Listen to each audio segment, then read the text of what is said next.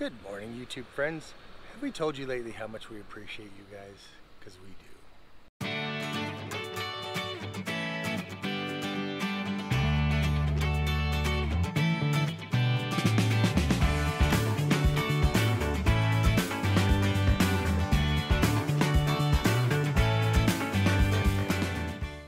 So, this is what we're doing today.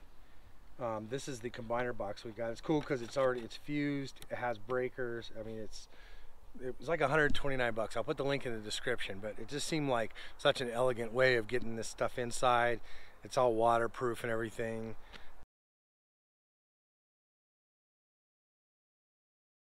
And if you look at the ends right here, like the solar panels just plug right into it. Everything's sealed and perfect. So I really like the design. Went ahead and got this one. And it's rated for the power requirements that we're about to use here. So, however, the unfortunate nature of this is that the wire I got were, I'm going to say 6 inches too short, just 6 inches too short. And so I actually have to drill a hole in the deck to pass the wires through so that they'll make it to the connections inside this box. So that's kind of sad, but not the worst thing that's ever happened to us. So let's get started.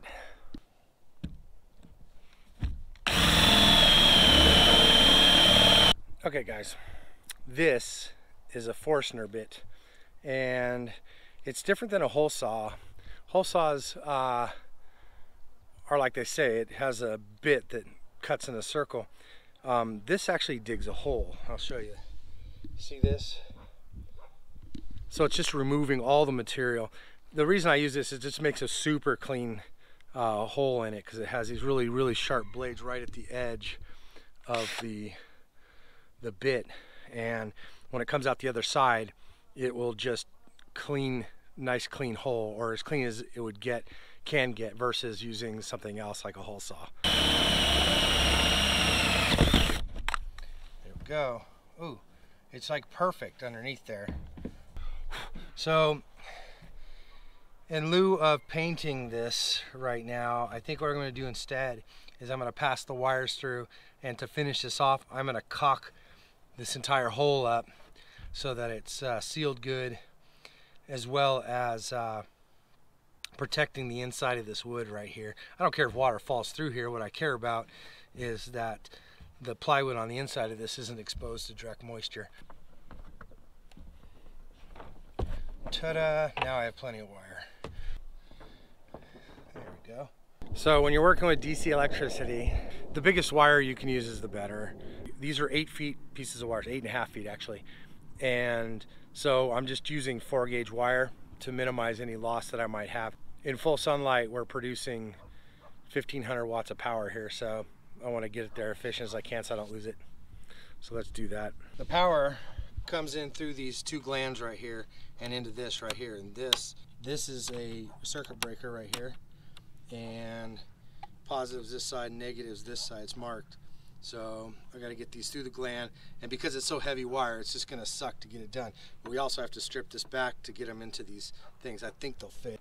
Stripping big wire is hard. We have to have this on first, or I have to take it all apart and do it again.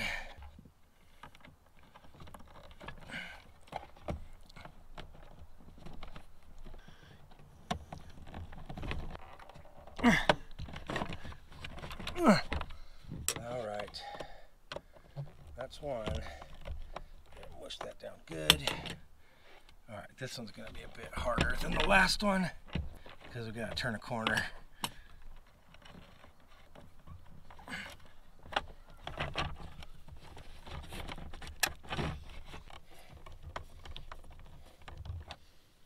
Okay, we got the meter out here, so let's see what we got here.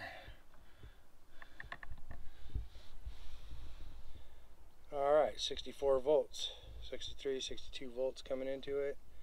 That is awesome, and it's a cloudy day, so, and I can't measure current this way, so, but that's what we got coming in, and now we can hook this thing down and seal it up.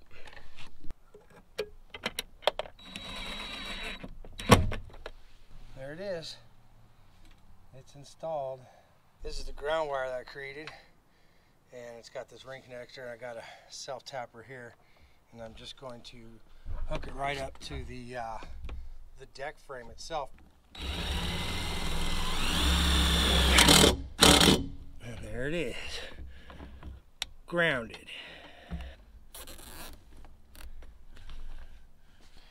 The reason we're doing this is we don't want wires floating around up here and rubbing on metal repeatedly, like driving down the road.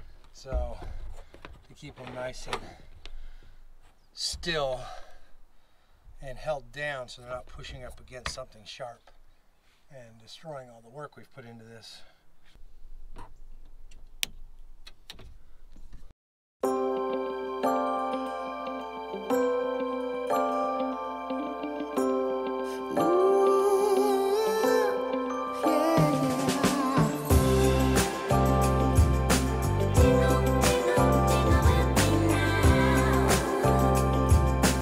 This is our battery rack for all of our solar batteries, so that we can kind of go vertical with them safely, and something holds them in position so they don't flop around in the back of the bus. Please jingle with me, baby. I wanna get to know you better.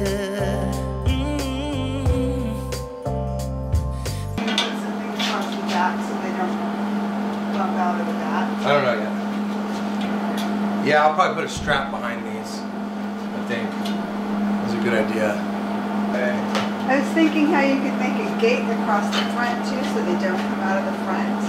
If you put that L-shaped tab right here on each side with a hole through the tab, and then square tube or strap or whatever with a hole in it also, and then bolt at each end. Or I don't know, maybe you could make a more simplified plan than that, but something to keep them in when we're on bumpy roads. Now listen, why do I care how much it may snow? 'Cause I've got my love to keep me warm. And why do I care how much it may storm? I've got my love to keep me warm. Oh, winter weather, I love the winter weather, 'cause Christmas time is pulling us closer to each other. Winter weather, now we can get together. Oh, Christmas time is pulling me closer to your heart. I think we should try to slip a battery into each one of these to make sure that they are okay to take it.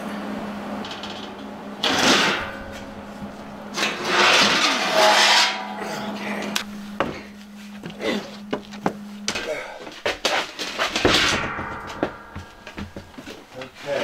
These are big old batteries.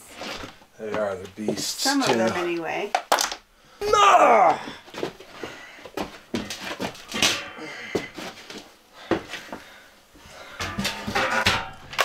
Perfect.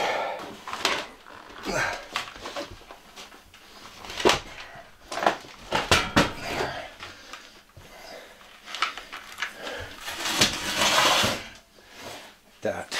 Excellent. There's our battery rack. Yeah. Now what do we do? Bolt it down to the floor of the bus? I think so. Where it belongs? Yeah. More holes in the bus floor. Your favorite thing. Yeah. Look at that thing. This rig can take it. This rig can take it.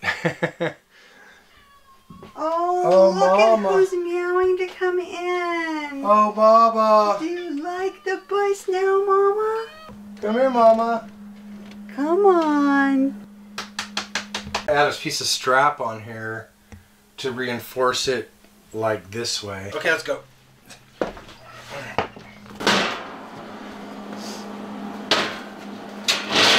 Back into the metal shop.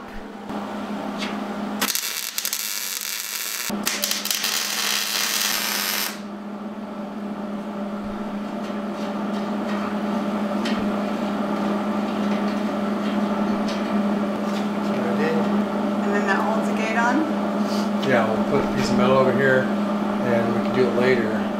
Put a piece of metal across and 2 bolts in here. I knew you would improve on my idea.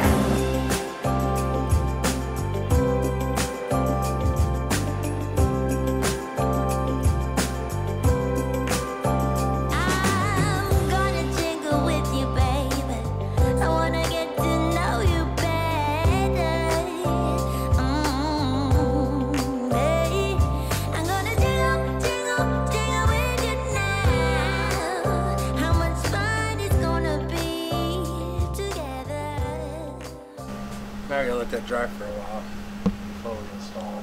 We do have to bolt it to the floor, and I don't have any bolts for that. So we might have to run to town. We need 5-inch bolts for this. 4 or 5-inch bolts, and they need to be grade what?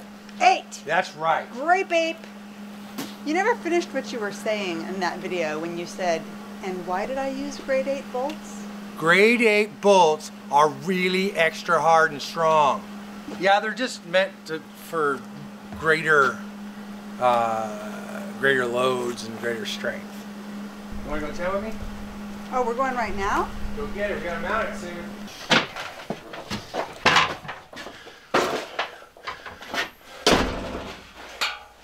What the hell?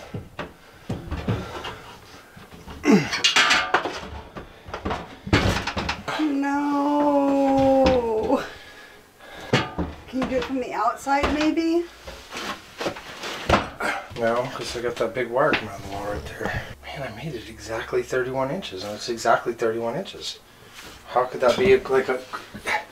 Welding always makes shit grow. It grows when you weld it. It sure does. Well, I have an idea for this. It'll be loud and annoying. What?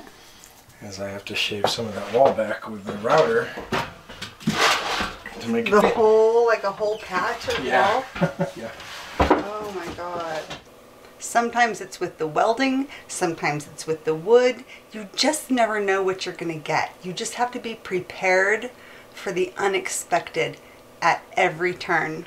That's what building a schoolie is really like.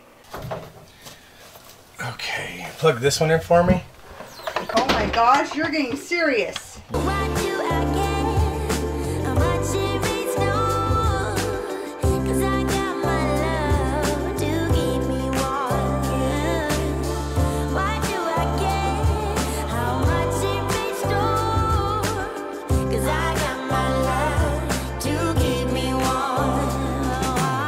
All right.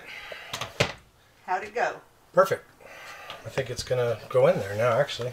I surely hope so. Let me come in there and see if it'll slide in. Fortunately, that's not a load-bearing wall or anything. It's just screwed to our thing there. So Yeah, it's just a divider wall. Yeah. Putting in the battery rack. Take 2. Maybe.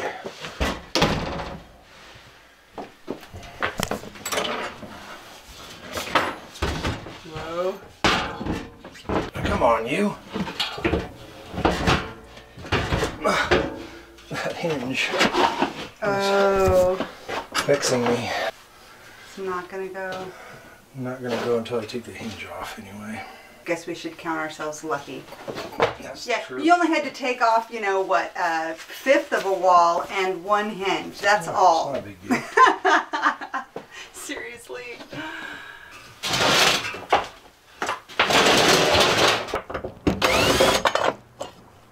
Okay. Take whatever number this is.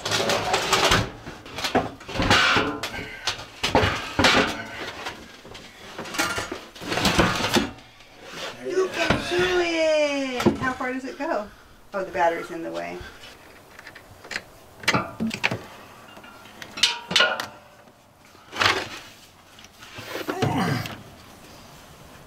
Now, it did go past the wires. Sure did. Very nice. I'm gonna unplug our bus. Seems like a good idea, except I can't control the drill. Aww.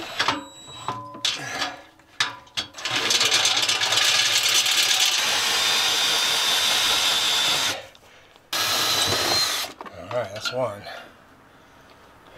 1 down, 3 to go.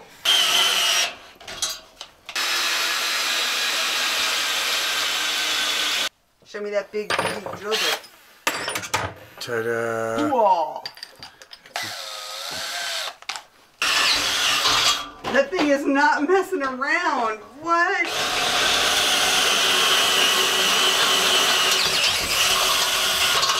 Oh my gosh! It takes no time to go. Well, there's already a hole there. Oh, so it's just making Yeah. it wider. Okay, It's just gotcha. like shaving off a little bit, so. Gotcha.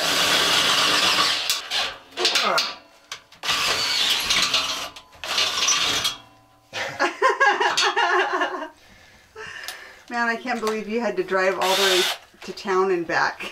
That know. took way longer than just getting the job done with the right tool. I know. So now I need to. This was so clever to put the furniture movers facing up. I thought you were going to put these on the bottom of the batteries and slide them in, and I was like, won't that still scratch the paint? Like, now I see the brilliance of your master plan. Oh, good.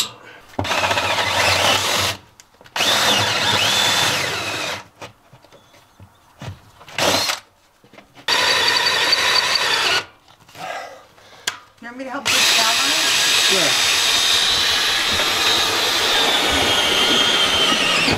Whoa. That's the one. Hey, baby, we've got the other bolts in there real quick for me. Okay, what do you need? You're going to be handing me a washer and nut and a lock washer. Will you push down on this bolt right here? Hand me a washer and a nut and a lock washer. Hand me another set. There's a washer missing. Mysteriously disappeared. Is this the moment of truth? This is the moment of truth. Time to put the batteries in the thing you Actually, let's built. put the hinge back on. I don't want to break the door. Oh, that's a good idea. First things first.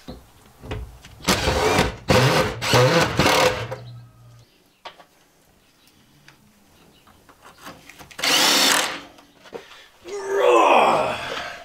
129 pounds each. Weighs about as much as me. Okay, let it close.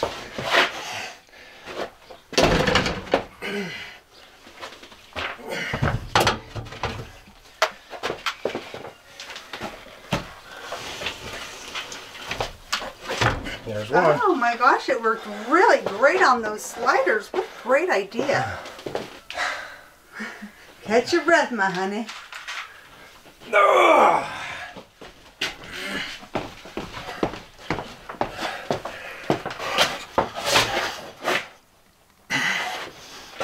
Sorry, I should have done that a little faster.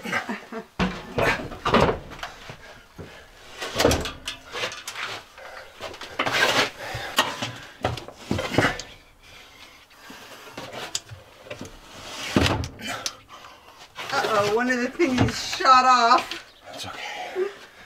You're a beast. Alright, 2 more outside. I gotta bring in the bus.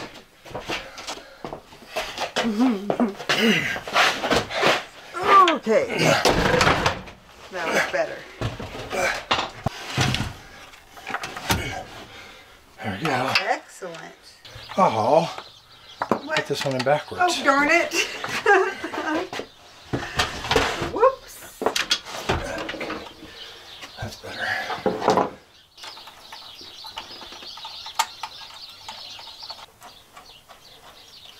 Hopefully this will make it up to the next one. Ooh. I don't think it will though. I might have to make another cable A for longer that. one.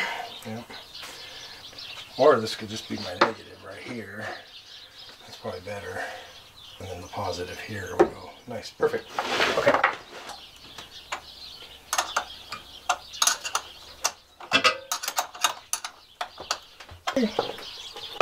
Now the red ones.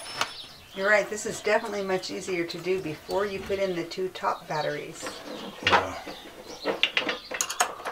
You guys want to see a couple of the secrets we have up our sleeves? There's stuff all over the place ready to be installed. There's 2 more batteries that we haven't opened yet. And guess what's behind door number 2? Ooh, something big, something heavy. It's a wood-burning stove. That's just a few of the coming attractions on Bussy McBusface.